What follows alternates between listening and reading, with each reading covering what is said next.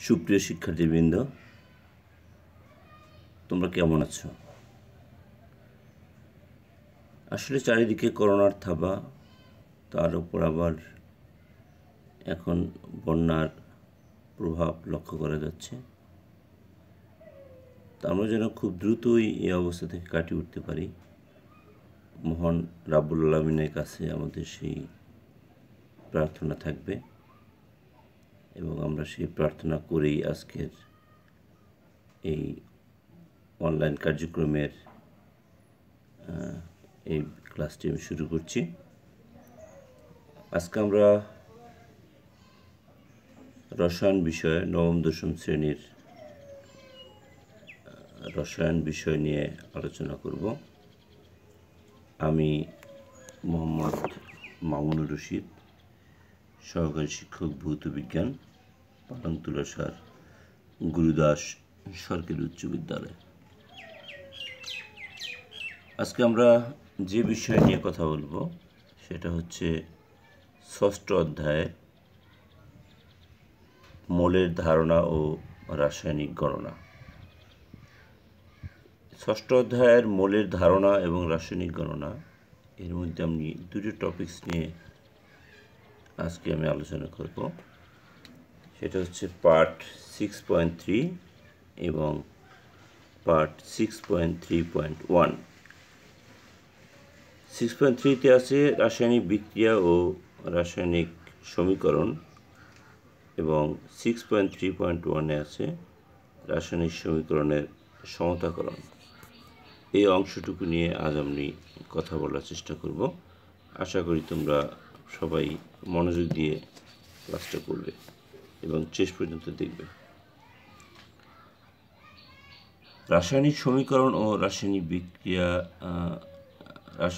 ও রাসায়নিক সমীকরণ, এই অংশটুকু বোঝার আগে আমাদের কিছু পূর্ববর্তী অধ্যায়ের কিছু বিষয় আমাদের স্পষ্ট জ্ঞান থাকা প্রয়োজন আছে।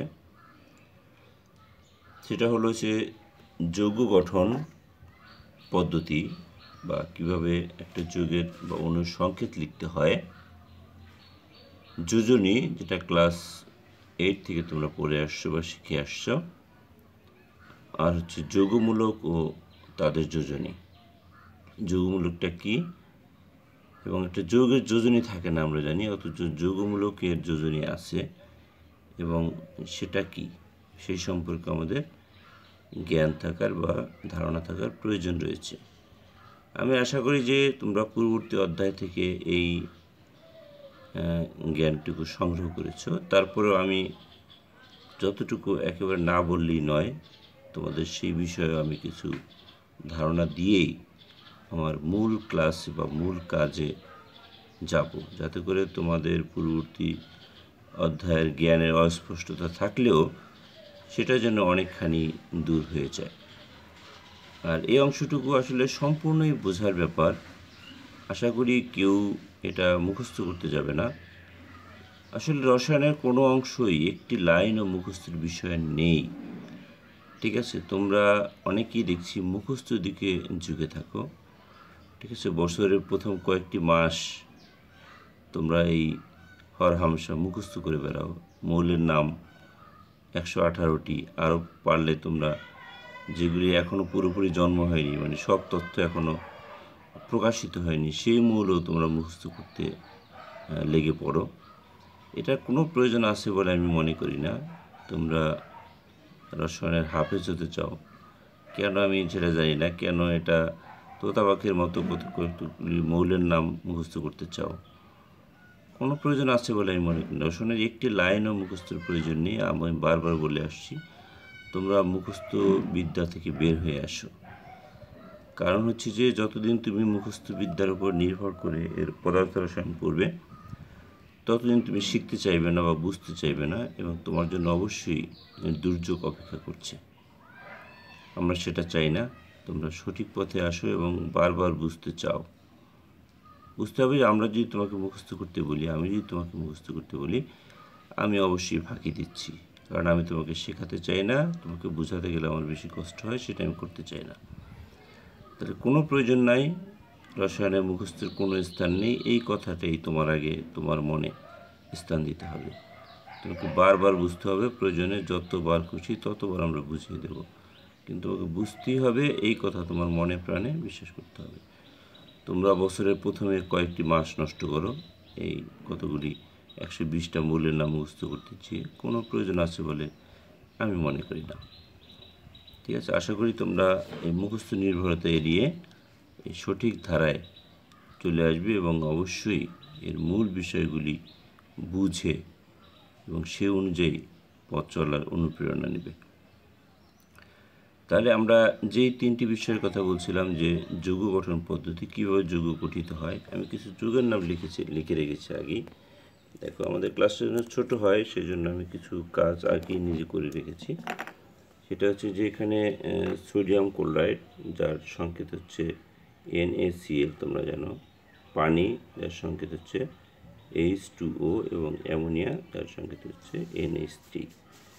এখন কথা হচ্ছিল পানির সংকেত H2O, এটা না হয়ে পানির সংকেত, পানি হাইড্রোজেন এবং অক্সিজেন দিয়ে তৈরি, সেটা আমরা জানি। তাহলে পানির সংকেত হাইড্রোজেন এবং অক্সিজেন HO এরকম হতে অসুবিধা কী? অথবা পানির সংকেত H2O না হয়ে যদি HO2 হয় তাহলেই বা অসুবিধা কী? অথবা H2O2 হলেই সমস্যা কোথায়? আসলে সমস্যা হচ্ছে তার যোজনীতে। একটি মৌল আরেকটা মৌলের সাথে কীভাবে যুক্ত হবে, মূলত সেই ক্ষমতাটাই হচ্ছে যোজনী, এবং মৌলটার সংকেত কেমন হবে সেটি তার সম্পূর্ণরূপেই যোজনীর উপর নির্ভর করছে। এখানে দেখো, হাইড্রোজেনের যোজনী হচ্ছে 1 এবং অক্সিজেনের যোজনী হচ্ছে 2।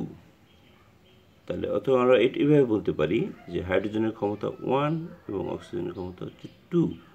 তাহলে যৌগটি কীভাবে গঠিত হবে আমরা একটু দেখি।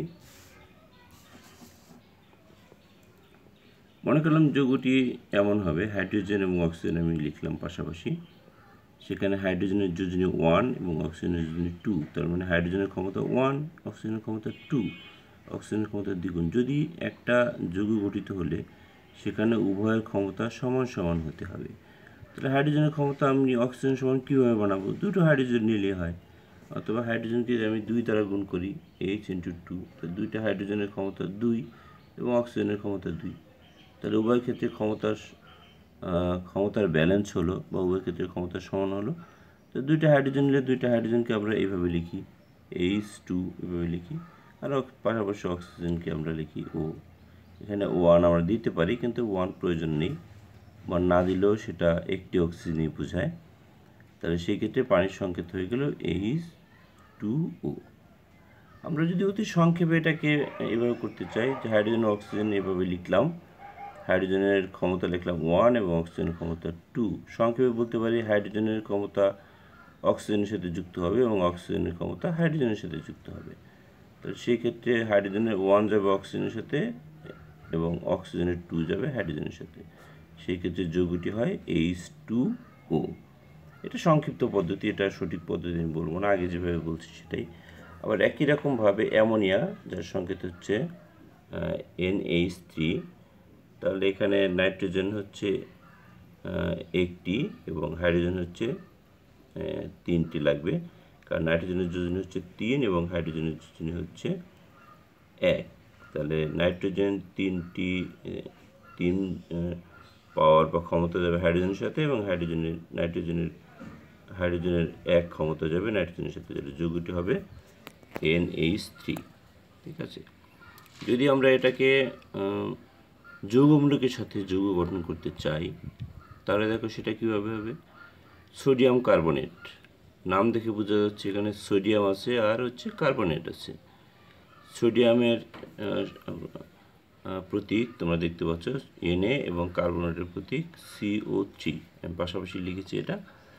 তাহলে সোডিয়ামের যোজনী তোমরা জানো, সোডিয়াম গ্রুপ 1 এর মৌল, সোডিয়ামের যোজনী হচ্ছে 1 এবং কার্বনেট একটা যৌগমূলক, যার যোজনী হচ্ছে 2। কার্বনেট এটা যৌগমূলক কি তোমরা সেটা জানো, আমি তারপর একবার বলছি যে যৌগমূলক হচ্ছে এমন একটা যৌগ যেটা মৌলের মতো আচরণ করে, অথবা 2 বা ততোধিক মৌল একত্রিত হয়ে যখন যৌগের গঠন করে কিন্তু সেটা মৌলের মতো আচরণ করে। মৌলের মতো আচরণ করে বলতে বোঝায় যে রাসায়নিক বিক্রিয়া সেটা ভেঙে যাবে না, একটি মাত্র মৌলের মতো আচরণ করবে। যেহেতু মৌলের মতো আচরণ করবে, মৌলের যেহেতু যোজনী থাকে, সুতরাং এই যৌগমূলকগুলিরও যোজনী থাকবে, কিন্তু যৌগের যোজনী নেই। তাহলে সোডিয়ামের যোজনী আমরা লিখেছি যে সোডিয়ামের যোজনী হচ্ছে এক, সেটা সোডিয়াম বরাবর লিখছি, কার্বনের যোজনী 2। একটু আগে যে হিসাবটা দেখাচ্ছি, সোডিয়ামের 1 যোজনী যাবে কার্বনের সাথে এবং কার্বনটির 2 যোজনী যাবে সোডিয়ামের সাথে। তাহলে সেই ক্ষেত্রে যৌগটা হয় Na2CO3। তার মানে সোডিয়াম কার্বনটির যোজনী হচ্ছে Na2CO3। একই রকমভাবে অন্যান্য যৌগমূলকের সাথেও যে একই পদ্ধতিতে যৌগ গঠিত হয়ে থাকে। আশা করি তোমরা যৌগ গঠনের যে পদ্ধতিটা সেটা কিছুটা হলেও ধারণা পেয়েছ। এখন আমরা আসি যে রাসায়নিক বিক্রিয়া কাকে বলে এবং রাসায়নিক বিক্রিয়ার মূল কথায় আসি আমরা, যে রাসায়নিক বিক্রিয়া লেখার নিয়ম কী, পদ্ধতি কী, কীভাবে আমরা সহজেই রাসায়নিক বিক্রিয়া লিখতে পারি। একটা সংজ্ঞা এখানে আছে যে প্রক্রিয়ায় 2 বা ততোধিক মৌল বা যৌগ একত্রিত হয়ে সম্পূর্ণ নতুন ধর্ম বিশিষ্ট একাধিক মৌল বা যৌগ উৎপন্ন করে তাকে রাসায়নিক বিক্রিয়া বলে। স্পষ্ট করে এখানে বলা আছে যে একটা প্রক্রিয়া, রাসায়নিক বিক্রিয়া হচ্ছে একটা প্রক্রিয়া বা পদ্ধতি যেখানে 2 বা ততোধিক মৌল বা যৌগ থাকবে, কমপক্ষে 2টি মৌল অথবা 2টি যৌগ অথবা একটি মৌল একটি যৌগ। একটা যৌগ দিয়ে হয় সেটা ভিন্ন বিষয়, সাধারণত কমপক্ষে 2টি মৌল বা 2টি যৌগ অথবা একটি যৌগ একটি মৌল মিলে যদি সম্পূর্ণ নতুন ধর্ম বিশিষ্ট একাধিক মৌল বা যৌগ উৎপন্ন করে। নতুন ধর্ম বিশিষ্ট এই কথার অর্থ হচ্ছে যে যারা বিক্রিয়া অংশগ্রহণ করলো, যারা একত্রিত হলো, তাদের সাথে যারা উৎপন্ন হলো তাদের মৌল বা যৌগের বা ধর্মের কোনো মিল নেই। যেমন এখানে উদাহরণ হিসেবে আমি লিখছি নাইট্রোজেন এবং হাইড্রোজেন। এখানে নাইট্রোজেন এবং হাইড্রোজেন হচ্ছে 2টি মৌল বা মৌলিক অণু। 2টি মৌলিক অণু একত্রিত হয়ে অ্যামোনিয়া নামক নতুন একটি যৌগ বা অণু তৈরি করেছে। তার মানে হচ্ছে নাইট্রোজেন এবং হাইড্রোজেনের সাথে এই নাইট্রোজেন এবং হাইড্রোজেনের ধর্মের সাথে অ্যামোনিয়ার ধর্মের ন্যূনতম কোনো মিল নেই। ঠিক আছে, এটাকে বলা হয় রাসায়নিক বিক্রিয়া। যেখানে পূর্ববর্তী যারা আছে মানে এরা একত্রিত হলে এগুলি উৎপন্ন হলো, মানে যারা একত্রিত হলো, যারা অংশগ্রহণ করলো তাদেরকে বলা হলো বিক্রিয়ক এবং যারা উৎপন্ন হলো তাদেরকে বলা হলো উৎপাদ। একই রকমভাবে এই বিক্রিয়ক সমূহকে উৎপাদ সমূহ, এখানে যেহেতু নাইট্রোজেন এবং হাইড্রোজেন একত্রিত হয়েছে তাহলে যৌগটা অবশ্যই নাইট্রোজেন এবং হাইড্রোজেনের হবে, অন্য H2O বা এখানে অক্সিজেন আসার কোনো সুযোগ নেই। কারণ একটা রাসায়নিক বিক্রিয়ার বৈশিষ্ট্য থেকে আমরা যেটা জানি যে বিক্রিয়কে যা যা আছে উৎপাদে তাই থাকবে, মানে বিক্রিয়কের যে সকল পরমাণু আছে উৎপাদে সেই সকল পরমাণুই থাকবে। একটা রাসায়নিক বিক্রিয়ার নতুন কোনো পরমাণুর জন্ম অথবা ধ্বংস হয়ে যেতে পারে না। ঠিক আছে, এটা একটা রাসায়নিক বিক্রিয়ার বৈশিষ্ট্য। রাসায়নিক বিক্রিয়ার কতগুলো গুরুত্বপূর্ণ বৈশিষ্ট্য আছে, তার মধ্যে আমি 2টি উল্লেখ করছি। একটি হচ্ছে রাসায়নিক বিক্রিয়ায় বিক্রিয়ক যারা এই তীর চিহ্নের বাম পাশে আছে তারা বিক্রিয়ক, এবং তাদের ধর্মের সাথে যারা ডান পাশে উৎপন্ন হলো উৎপাদ যারা, তাদের ধর্মের ন্যূনতম কোনো মিল নেই। একটা হচ্ছে এটা রাসায়নিক বিক্রিয়ায় বিক্রিয়কে যে সকল পরমাণু সমূহ আছে উৎপাদে সে সকল পরমাণু সমূহই থাকবে, ভিন্ন কোনো পরমাণু আসার সুযোগ এখানে নেই। কিন্তু এখানে এই যৌগ বা মৌলের সাথে উৎপন্ন হওয়া যৌগ বা মৌলের ধর্মের কোনো মিল থাকবে না, কিন্তু পরমাণুসমূহ অবশ্যই এক থাকতে হবে, পরমাণুসমূহের কোনো ভিন্নতা থাকবে না। মানে হচ্ছে এখানে নাইট্রোজেন হাইড্রোজেন আছে, এ পাশেও নাইট্রোজেন এবং হাইড্রোজেনই থাকবে, এখানে নাইট্রোজেন এবং অক্সিজেন আসার কোনো সুযোগ নেই। তাহলে ঠিক একই রকমভাবে এখানে নাইট্রোজেনের যোজনী হচ্ছে 3 এবং হাইড্রোজেনের যোজনী হচ্ছে 1। নাইট্রোজেনের 3 যোজনী যদি হাইড্রোজেনের সাথে যায় এবং হাইড্রোজেনের 3 যোজনী যদি নাইট্রোজেনের সাথে আসে তাহলে যৌগটি হয় NH3। তার মানে হচ্ছে যে অ্যামোনিয়ার সংকেত হচ্ছে NH3। একটা রাসায়নিক বিক্রিয়ায় বিক্রিয়কের সমূহ বিক্রিয়া করে এখানে উৎপাদসমূহে যে উৎপাদ উৎপন্ন করলো সেখানে নতুন ধর্ম বিশিষ্ট একটি উৎপাদ উৎপন্ন করলো। এখানে সাধারণত নাইট্রোজেন এবং হাইড্রোজেন গ্যাসীয় অবস্থা এবং অ্যামোনিয়া সাধারণত গ্যাসীয় এবং তরল অবস্থায়ও থাকতে পারে। ঠিক আছে, আশা করি তোমরা বুঝতে পেরেছো। এবং এখানে রাসায়নিক বিক্রিয়ার আরও কিছু বৈশিষ্ট্য আমি দুইটা বলছি। রাসায়নিক বিক্রিয়কের পরমাণুসমূহ এবং উৎপাদের পরমাণুসমূহ সমান থাকবে। একটা রাসায়নিক বিক্রিয়কের ভর এবং উৎপাদের ভরও সমান থাকবে, সেটা আমরা দেখাচ্ছি। কিন্তু একটা রাসায়নিক বিক্রিয়া এছাড়াও আরও কিছু চিহ্ন ব্যবহৃত হয়, এমনটি তীর চিহ্ন ব্যবহৃত হতে পারে, এমনটি সমান চিহ্ন ব্যবহৃত হতে পারে, এমন একটি যোগ চিহ্ন ব্যবহৃত হতে পারে, একটা জি চিহ্ন ব্যবহৃত হতে পারে, একটা এ কিউ চিহ্ন ব্যবহৃত হতে পারে, একটা এইচ চিহ্ন ব্যবহৃত হতে পারে, একটি এল এবং একটি ডেল এইচ, এই ধরনের চিহ্ন একটা রাসায়নিক বিক্রিয়ায় ব্যবহার হয়। তীর চিহ্ন যখন ব্যবহৃত হবে বুঝতে হবে যে তীর চিহ্ন হচ্ছে মাঝামাঝি একটা জায়গা, যেখানে বাম পাশে থাকে তার বিক্রিয়ক এবং ডান পাশে থাকে উৎপাদ। বিক্রিয়ক বলতে বোঝায় যারা রাসায়নিক বিক্রিয়ায় অংশগ্রহণ করলো, আর উৎপাদ বলতে বোঝায় যারা রাসায়নিক বিক্রিয়ায় উৎপন্ন হলো। তাহলে এদের দুইটির মাঝে একটি তীর চিহ্ন ব্যবহৃত হয়। এর কথা অর্থ হচ্ছে যে বিক্রিয়ক বিক্রিয়া করে উৎপাদ উৎপন্ন হচ্ছে, মানে এটা এদিকে যাচ্ছে। তোমরা তীর চিহ্ন অর্থ বুঝো, বিভিন্ন শপিং মলে অথবা হচ্ছে রাস্তায় তীর চিহ্ন দেখতে পাওয়া যায়। কারণ হচ্ছে যে যেদিকে যেতে হবে সেদিকে এরকম একটা তীর চিহ্ন দেওয়া থাকে। তার মানে হচ্ছে যে এটা বিক্রিয়া করে, এটা বাম পাশ, এটা রাসায়নিক বিক্রিয়া, এটাকে আমরা বাম পাশ বলি এবং এটাকে ডান পাশ বলি। ঠিক আছে, তাহলে এটা হচ্ছে এটা রাসায়নিক বিক্রিয়ায় ব্যাকওয়ার্ড পজিশন, আর এটা ফরওয়ার্ড পজিশন, বাম থেকে ডান দিকে যায়। এটা মানে বিক্রিয়ক বিক্রিয়া করে উৎপাদে পরিণত হয়। এটা হচ্ছে রাসায়নিক বিক্রিয়ার অন্যতম গুরুত্বপূর্ণ বৈশিষ্ট্য।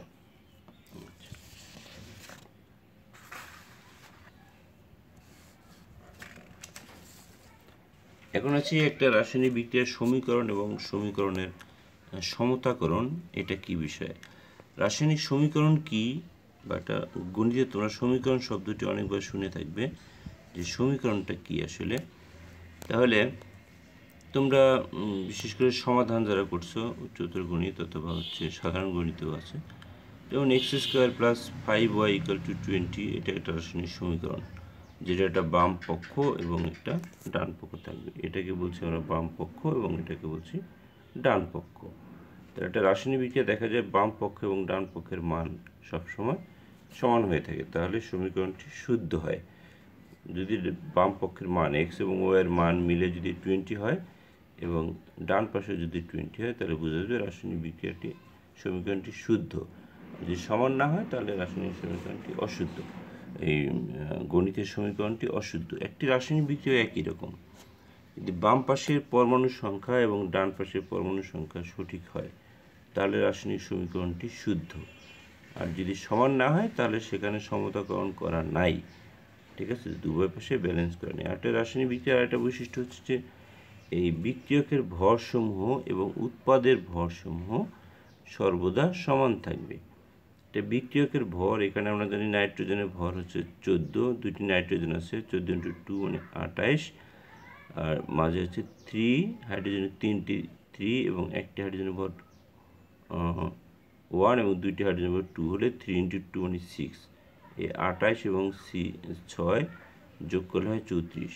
ডান পাশে আছে অ্যামোনিয়া 2NH3, এখানে 2 ব্র্যাকেটের মধ্যে n এর মান দিলাম 14 এবং 3টা হাইড্রোজেনের মান দিলাম 3, 14 আর 3 হয় 17, তার মানে 2 × 17 হয় 34। তার মানে হচ্ছে রাসায়নিক বিক্রিয়ায় এই বিক্রিয়কের ভর এবং উৎপাদের ভর এটা সর্বদা সমান হতেই হবে। যদি সমান হয় তাহলে বুঝে নেব যে আমরা রাসায়নিক সমীকরণটি শুদ্ধ হয়েছে। যদি সমান না হয়ে থাকে তাহলে সে রাসায়নিক সমীকরণটি সমতাকরণ করা হয়নি, সেখানে আমাদের সমতাকরণ করতে হবে। এখন আসি সমতাকরণ কিভাবে করা যাবে এবং কিভাবে বুঝে নিব যে একটা রাসায়নিক বিক্রিয়ার সমতাকরণ নাই। যেমন ধরো একটি রাসায়নিক বিক্রিয়া আমি লিখেছি, যেখানে আছে হাইড্রোজেন এবং অক্সিজেন, এই দুটি মৌলিক অণু মিলে হয়েছে H2O, পানি হয়েছে।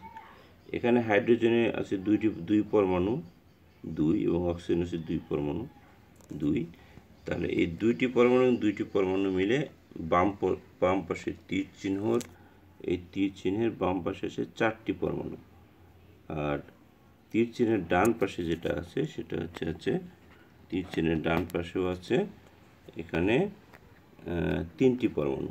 এখানে হাইড্রোজেন আছে 2টি এবং এখানে অক্সিজেন আছে 1টি, মোট 3টি পরমাণু আছে। তার মানে তীর চিহ্নের বাম পাশে মানে বাম পক্ষে আছে 4টি পরমাণু এবং ডান পক্ষে আছে 3টি পরমাণু। তার মানে এই রাসায়নিক বিক্রিয়ার সমতাকরণ করা নাই। এই রাসায়নিক বিক্রিয়া উভয় পাশে মৌলসমূহ পরমাণুসমূহ সমান নেই। একে সমতাকরণ করতে হবে বা ব্যালেন্স করতে হবে বা সমান করতে হবে, তখনই একটি রাসায়নিক বিক্রিয়া শুদ্ধ হবে এবং তখন আমরা এই তীর চিহ্ন পরিবর্তন করে আমরা মাঝে সমান চিহ্ন দিতে পারবো। আমরা আগে বলছি যদি সমান না থাকে অশুদ্ধ রাসায়নিক সমীকরণ, শুধু বিক্রিয়াটি হবে, তাকে আমরা রাসায়নিক বিক্রিয়া বলতে পারবো এবং তখন আমরা মাঝে কোনোভাবে সমান চিহ্ন ব্যবহার করা যাবে না যতক্ষণ পর্যন্ত না এটা সমতাকরণ করা হবে। সমতাকরণ করা হলেই আমরা শুধু এখানে মাঝে সমান চিহ্ন ব্যবহার করতে পারবো। তাহলে ততক্ষণ পর্যন্ত আমাদের তীর চিহ্নই ব্যবহার করতে হবে। তাহলে আমরা এখানে এটা সমতাকরণ করা নাই স্পষ্ট করে বুঝতে পারলাম। এখন সমতাকরণ করতে হবে কীভাবে আমরা খুব সহজে এবং বুঝেই, এটা মুখস্থের কোনো সুযোগ নেই, বুঝে আমরা এই সমতাকরণটা করব। চলো আমরা রাসায়নিক সমীকরণের এই সমতাকরণ অংশটা খুব মনোযোগ সহকারে শিখে নিই। এই সমতাকরণ শেখার জন্য আমি এখানে কয়েকটি উদাহরণের অবতারণা করেছি। এখানে তোমরা দেখতে পাচ্ছ আমি নিয়েছি ম্যাগনেসিয়াম Mg প্লাস HCl, উৎপন্ন হয়েছে ম্যাগনেসিয়াম ক্লোরাইড MgCl2 এবং হাইড্রোজেন। তাহলে বাম পাশে তীর চিহ্নের বাম পাশে যা আছে সেটা হচ্ছে ম্যাগনেসিয়াম যেটা আছে 1 পরমাণু এবং HCl যেটা আছে 2 পরমাণু, একটি হাইড্রোজেন এবং একটি ক্লোরিন। তাহলে ম্যাগনেসিয়ামের 1 পরমাণু, তীর চিহ্নের ম্যাগনেসিয়াম 1 পরমাণু এবং HCl যেটা আছে হচ্ছে 2 পরমাণু। তাহলে মোট আছে 3 পরমাণু এবং ডান পাশে ম্যাগনেসিয়াম ক্লোরাইড যেখানে ম্যাগনেসিয়াম 1 পরমাণু এবং ক্লোরিন 2 পরমাণু, 3 পরমাণু এবং হাইড্রোজেন আছে 2 পরমাণু, মোট 5 পরমাণু। তাহলে বাম পাশে আছে 3টি পরমাণু এবং ডান পাশে আছে 3টি মৌল বা পরমাণু। তাহলে এক পাশে 3টি এক পাশে 5টি, তার মানে হচ্ছে যে এখানে পরমাণুর সংখ্যা সমান নেই। রাসায়নিক বিক্রিয়ার গুরুত্বপূর্ণ বৈশিষ্ট্য হচ্ছে উভয় পাশে পরমাণুর সংখ্যা সমান হতেই হবে। সেখানে আমরা কিভাবে এই সমতাকরণ করতে পারি বা সমান করতে পারি আমি সেদিকে মনোযোগ দিচ্ছি। তাহলে তোমরা একটু খেয়াল করো যে এখানে সমতাকরণ করার জন্য যেই আমাদের গাইডলাইনটা আছে সেটা অবশ্যই ফলো করতে হবে, নয়তো বারবার ভুল হতেই থাকবে। যতবারই মুখস্থ করো কোনো লাভ হবে না, কোনো ফায়দা হবে না, শুধু এটা বুঝেই তোমাকে এগিয়ে যেতে হবে। যেটা করতে হবে সেটা হচ্ছে যে এর মধ্যে বিক্রিয়কে আছে ম্যাগনেসিয়াম, বিক্রিয়কে আছে HCl এবং বিক্রিয়কে আছে ম্যাগনেসিয়াম ক্লোরাইড, উৎপাদে ম্যাগনেসিয়াম ক্লোরাইড এবং হাইড্রোজেন। এর মধ্যে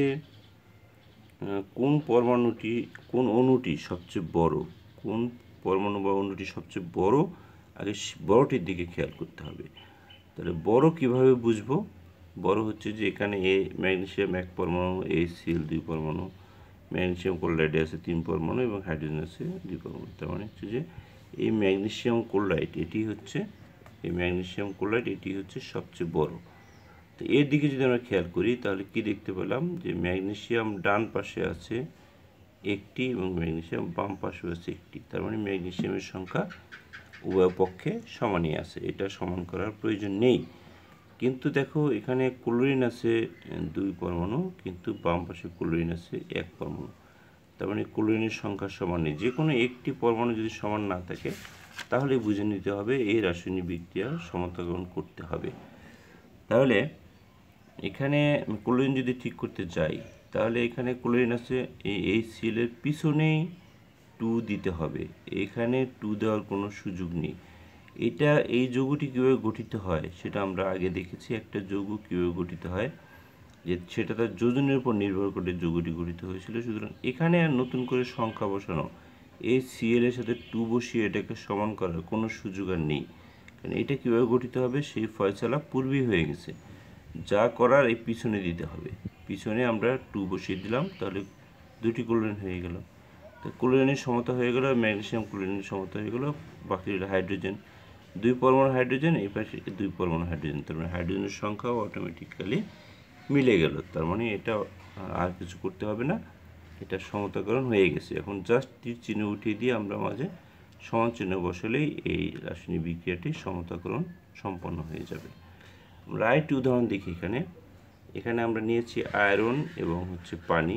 তার মানে আয়রনের উপর যদি পানি রেখে দিই বা দীর্ঘদিন পানি থাকে, তাহলে তার উপরে এরকম একটা মরিচা বা মরিচার মতো অথবা একটা আয়রন অক্সাইডের একটা প্রলেপ পড়ে এবং সাথে হাইড্রোজেন উৎপন্ন হয়। তাহলে এই রাসায়নিক বিক্রিয়াটির সমতাকরণ আছে কিনা আমরা সেটা দেখি এবং কীভাবে সমতাকরণ করতে হবে। এখানে এই পাশে আয়রন আছে 1 পরমাণু, এখানে হাইড্রোজেন আছে, হাইড্রোজেন 2টি এবং অক্সিজেন 1টি, 3 পরমাণু। এখানে আছে 3টি আর 4টি 7টি, আর এখানে আছে 2টি। বাম পক্ষে আছে 3টি আর 1টি 4টি, এবং ডান পক্ষে আছে 7টি আর 2টি 9টি। তার মানে এই রাসায়নিক বিক্রিয়াটি সমতাকরণ করা নেই বা রাসায়নিক বিক্রিয়া পরমাণু সংখ্যা উভয় পক্ষে সমান নেই, এটাকে অবশ্যই সমান করতে হবে। তাহলে কীভাবে করতে হবে আগেই বলেছি যে এটা করার জন্য আমাদের সবচেয়ে বড় পরমাণু যেটা তার দিকে খেয়াল করতে হবে। সবচেয়ে বড় পরমাণু এখানে, বড় অণু এখানে এই আয়রন অক্সাইড, এটা সবচেয়ে বড়। কীভাবে বুঝলাম সবচেয়ে বড়? কারণ যে এখানে 7টি পরমাণু আছে, আর এটা আছে 1টি, এটা আছে 3টি, এটা আছে 2টি, এটা সবচেয়ে বড়। এর দিকে খেয়াল করতে হবে আগে। এর দিকে যদি খেয়াল না করে কেউ ভিন্ন পন্থায় অন্যটির দিকে খেয়াল করো, তাহলে বারবারই ভুল হতে থাকবে এবং কোনোভাবে মেলাতে পারবে না। একটু খেয়াল করতে হবে, জিনিসটা একটু মনে রাখতে হবে যে সবচেয়ে বড় তার দিকে আগে খেয়াল করতে হবে এবং তাকে সন্তুষ্ট করে বাকিগুলিকে সন্তুষ্ট করা লাগবে। তাহলে এখানে যদি 3টি থাকে, আয়রন আছে 3টি, তাহলে 3টি থাকলে এই পাশে আমরা 3 আয়রনের পিছনে 3 দিয়ে দিলাম, তাহলে আয়রন সমান হয়ে গেল। বাম পক্ষে এবং ডান পক্ষের আয়রন সংখ্যা সমান হয়ে গেল। তারপর আছে হাইড্রোজেন। হাইড্রোজেন এই পাশে আছে 2 পরমাণু আর এই পাশে আছে 2 পরমাণু, তার মানে হাইড্রোজেন ঠিকই আছে। অক্সিজেন, এরপর অক্সিজেন যদি আমরা মেলাতে যাই, অক্সিজেন এখানে আছে 4 পরমাণু, এখানে আছে 1 পরমাণু, অক্সিজেন তো ঠিক নেই। তাহলে কি করতে হবে? এই অক্সিজেনের সাথে তো আর 4 বসানো, এখানে 4 বসানোর সুযোগ নেই, যা করার পিছনে বসাতে হবে। যদি পিছনে বসাই তাহলে অক্সিজেন মিলে গেল, কিন্তু হাইড্রোজেন আবার অমিল হয়ে গেল। হাইড্রোজেন এখানে 8 পরমাণু হাইড্রোজেন হয়ে গেছে, কিন্তু এই পাশে হাইড্রোজেন আছে H2 বা 2 পরমাণু। তাহলে কি করতে হবে আমাদের? এখানে যদি আমরা এই দুটির সাথে 2কে যদি 4 দিয়ে গুণ করি তাহলে 8 হয়ে যাবে। তার মানে যে এই পাশে 3 পরমাণু আয়রন, এই পাশে 3 পরমাণু আয়রন, এই পাশে 8 পরমাণু হাইড্রোজেন, এই পাশে 8 পরমাণু হাইড্রোজেন, এই পাশে 4 দিয়ে গুণ করা আছে 4 পরমাণু অক্সিজেন, এই পাশে 4 পরমাণু অক্সিজেন। তার মানে এই রাসায়নিক বিক্রিয়া বাম পক্ষে এবং ডান পক্ষের পরমাণুর সংখ্যা সমান হয়ে গেছে। এখন ইচ্ছে করলে তুমি এই তীর চিহ্নটি তুলে দিয়ে এখানে একটি সমান চিহ্ন বসাতে পারো, তাহলে এই রাসায়নিক সমীকরণটি সমতাকরণ হলো বলে আমরা মেনে নিব। আশা করি তোমরা কিছুটা হলেও বুঝতে পেরেছ। এটা মনোযোগ দিয়ে যদি করে থাকো, তাহলে তোমরা